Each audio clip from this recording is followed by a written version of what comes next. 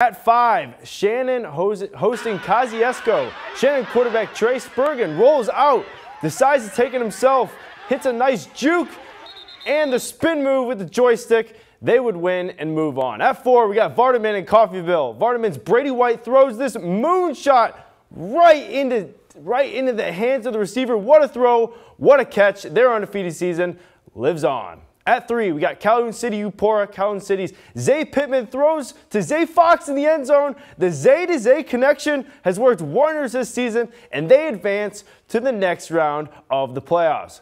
At 2, Itawamba versus New Albany. Itawamba quarterback John Austin Wood, said his name a lot on this list, throws it deep right into the bucket. Cade Miller is there. He is in for the touchdown, but they would fall in a close one. And the #1 play, if you watch End Zone, you knew it was coming. Choctaw County versus Winona.